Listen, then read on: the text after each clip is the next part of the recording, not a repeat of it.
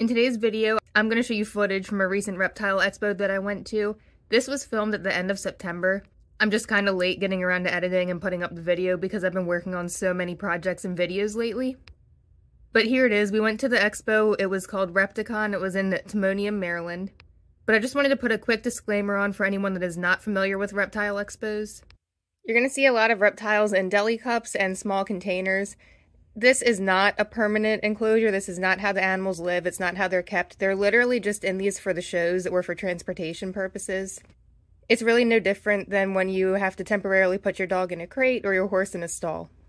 So this is for display purposes for the show only. I can assure you that these keepers are really passionate about their animals. They really love them, and they're not going to mistreat them, because if they did, they wouldn't be able to have a business out of them. If they were mistreating their animals, they wouldn't be healthy enough to reproduce and breed and sell. And in addition to that, there were also some people going around the show and inspecting all the tables and all the animals to make sure that everyone was doing this in an ethical manner. And I could tell that those officials were taking their job very seriously. So yeah, we'll get to the footage now. I just wanted to put that out there for anyone that's not familiar with this. Don't worry, these animals are only in this for the sale. They're going to go back home to nice, real enclosures. And while we were at the expo, we also had a breeder that was kind enough to talk to us about the animals that he breeds, and he tells us a little bit about how he personally takes care of his animals. And we're going to see a lot of cool stuff while we're there, as well as some art and some plants and just a ton of different animal species. I'll also show you some of the different things that I picked up from my enclosures.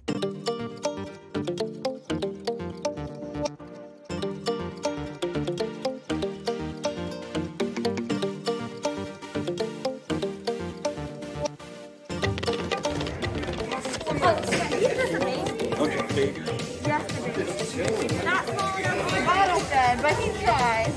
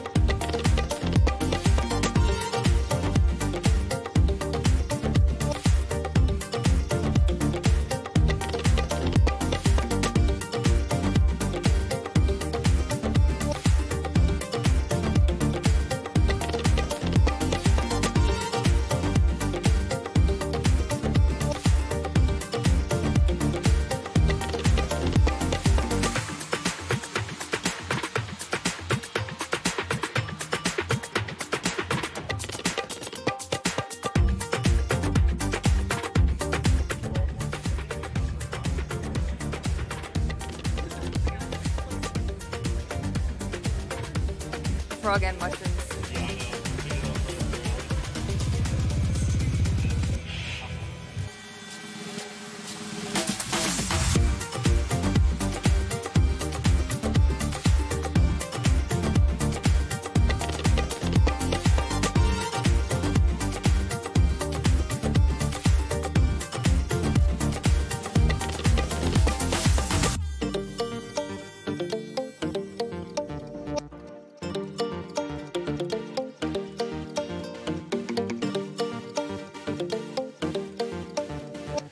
Gecko.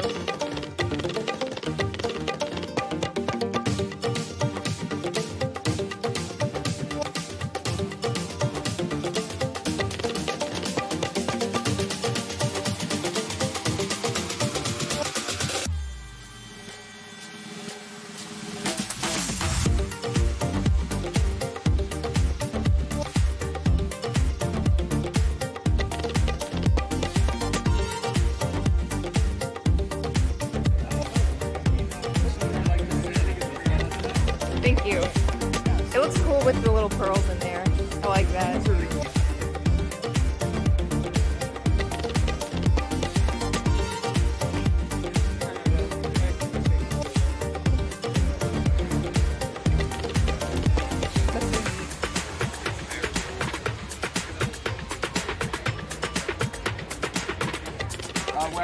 I already said this one's my favorite one out of the bunch. Yep, some of them's got scars, some of them are darker. I mean, if you go on YouTube, you can sit there and watch the guy hand carve them in Nassau. Does it really? Okay.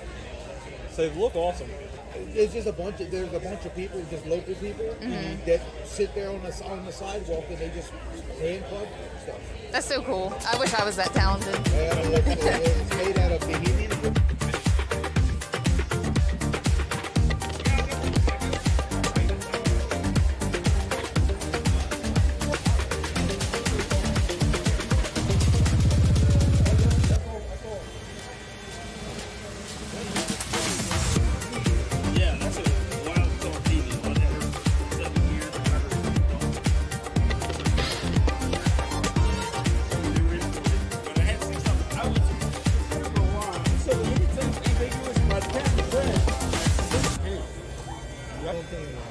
I've never. Have you ever seen one like this?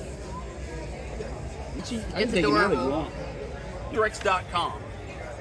Full geckos, captive bred tokay geckos, giant geckos. The New Caledonia geckos are particularly nice because they don't need any special heat. They like room temperature. They don't need any special lighting. They're nocturnal. They don't need any special humidity as long as you mist them every couple of, well, every day is best. And they don't need to eat insects. No live insects. You can feed them insects if you like, 'cause it's a lot of fun watching them eat them. But the commercial foods that are available retail, they're all equally nutritious and they're very robust. Most reptiles, well, all reptiles, if you want to get the right heat, the right lighting, the right size cage, the right food, and the right type of light. Well, same thing with New Caledonia geckos. Cresteds, gargoyles, and giant geckos, treat them all the same. But their temperature, they like our temperature. They like room temperature. You should get one. They're really easy to take care of. I breed crested geckos. Yeah, I don't have a leechy though. Yeah, He's so very cute. It is adorable. Exactly the same. So everybody says leechies are the expert gecko. Start with crested first before you get it. Well, so that's code for expensive. That's what expert is. Any animal in this show is simple to keep. But it might cost a lot more to get it set up. You're going to need a bigger cage for a leechy as an adult than you would for a crested. Harbor's got some chameleons over there. You know, chameleons, very sensitive. Well, as long as you get the right cage. I mean, so there's cloud forest chameleons. I don't have any, but you got to have like rolling mist from where they're from, right? And it's got to be hot, and it's got to have a lot of air movement. Well, if you can do all that, you probably paid a lot of money to do it. But if you can do it, everything's fine. They're not sensitive species as long as you set them up appropriately. Back in '92, you know, after I graduated, I was doing all kinds of crazy stuff. And for years, I wanted to be as complicated as possible. And if I can make it work, then I'm the man. But what I discovered is, well, I'm fascinated by reptiles. And I can satisfy that fascination with these New Caledonia geckos. See, I'm old enough to remember when they weren't again. Then they refound them, they found them again. I don't know if you heard the story. Yeah, in the 90s. So I was at the first Florida show when they discovered them. And there was only one guy that had them. They had a lot of them. They were very expensive. But so through the years, I've decided that these are the ones to keep for me, and it makes it so, like you, very accessible to new hobbyists to get in on this, you know, fascinating world of these reptiles. So the man will tell you from Villanova University, his name's Aaron Bauer, they don't evolve very well. So instead, geckos as a group there's like 1,200 types of geckos. Can you believe it? Well, there was last year, maybe there's more now. They have what the man calls plasticity. So they have a wide range that they can. They don't want to be in a variable environment, but once they're in a niche, in one lifetime, they can sort of adapt to that. In fact, Aaron would say adapt's the wrong word, but you know what I'm talking about. Yeah. So that was a relatively new concept to me, because you think that everything that these animals encounter in nature, my speculation as a novice, they must need it. They must have evolved to need it. Like, I don't know. They just learn to live with it. Jungle, man, and they're going to eat everything they can find. Mm-hmm. There are optimally nutritious diets in captivity that are remarkably different from the wild. I don't know. You ever keep bearded dragons? When I was a kid, I had So one. collard greens and superworms are all they need. You got leopard geckos? All they need are mealworms. What's your favorite species that you work with? Tokays. Tokay geckos? Definitely. They've always been fascinated by tokays. So, binomial name of this animal is Rhacodactylus auriculops. This is Rhacodactylus, Leachianus. But this guy, the tokay, the scientific name of this animal is gecko. How cool is that, That's man? awesome. That's not the only family of animals that has like a type species. I think gorillas are called gorilla, for example. But this is a captive hatched tokay gecko from this female here. This is a wild-caught female. It's the only wild-caught animal on the table. I got her 7 years ago, imported. That's the way you used to get them. Well, in fact, I think tokay geckos, generally, only ones you're ever going to find are going to be wild caught. We're never going to decimate the population of tokay geckos. They're everywhere.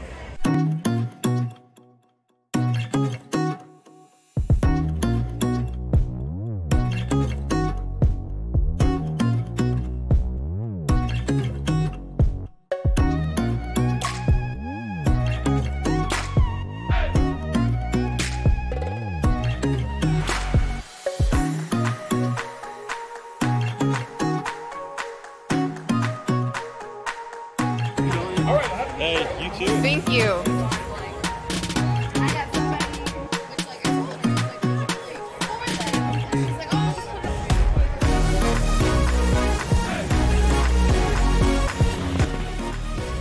Look how dark that one is.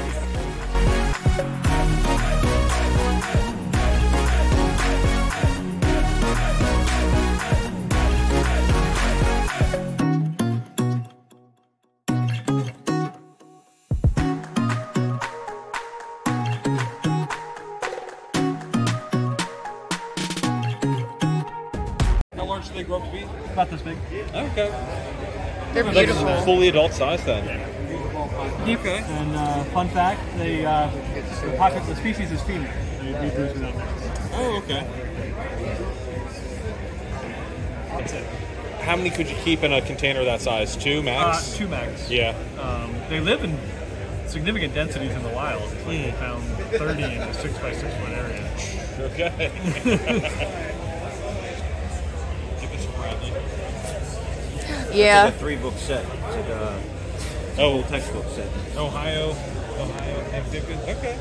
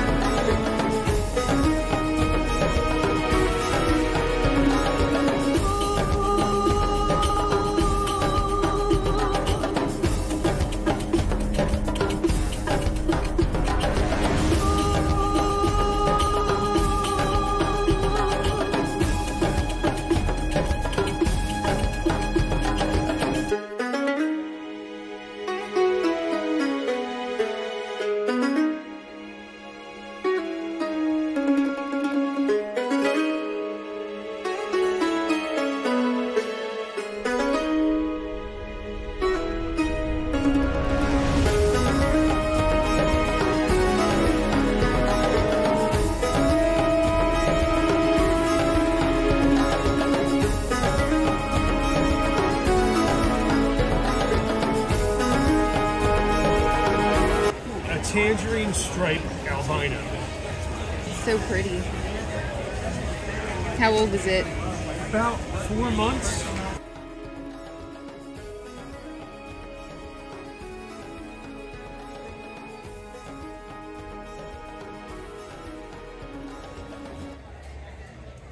You want to see them?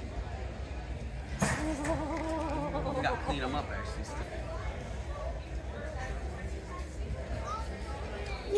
Yeah, it kind of. I might just try to do it smoother. Rubbing their bellies are good.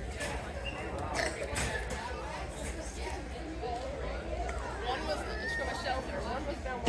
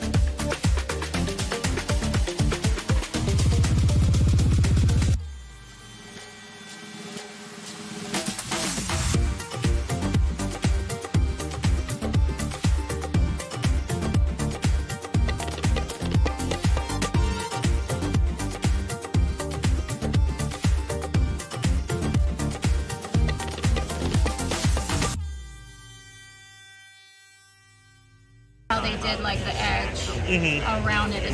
I enjoy doing all this stuff. And Wood burning's even more impressive that way. Actually, that's great for Halloween right now too. it's got beehive, all of it's found.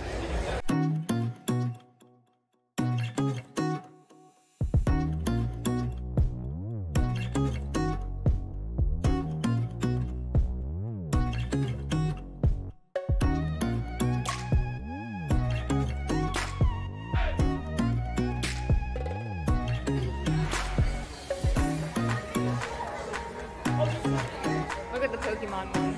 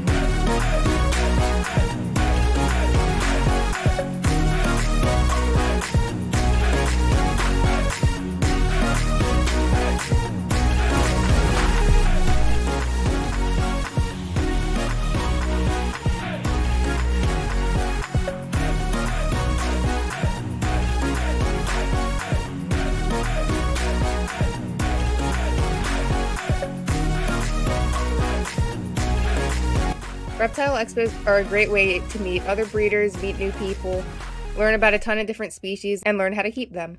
If you're on the fence about getting a reptile or you want to get into the hobby but you're not quite sure what animal you want to get yet, it's a great way to go and see all the different options out there and talk to the breeders and learn how to take care of them first so you can decide what species you want and if it's going to fit into your lifestyle.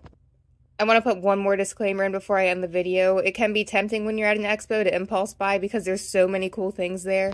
But please make sure you don't do that. Only buy a reptile once you've fully done your research and you know that it's something that you want to commit to, and make sure that you have a nice enclosure already set up before you bring it home so that it can come home to a nice, comfortable, and safe environment to go into. A lot of reptiles spend their time hiding, and there's a lot of nocturnal species at this expo, so they sleep during the day, so them being in those tiny temporary enclosures for the sale isn't a big deal for a short amount of time, because like I said, a lot of them spend most of their day hiding in small places anyway to avoid predators, like they would in the wild. But, like I stressed earlier in the video, you can't keep them in those small conditions for long. So if you do buy a reptile, just make sure that it has a nice enclosure to come home to. You know the proper diet that it needs and have that ready. You have the proper supplements on hand, and that you know the correct temperature, humidity, and lighting that that species requires. Owning reptiles is a great hobby to get into, and once you learn how to do it properly, it can be extremely rewarding.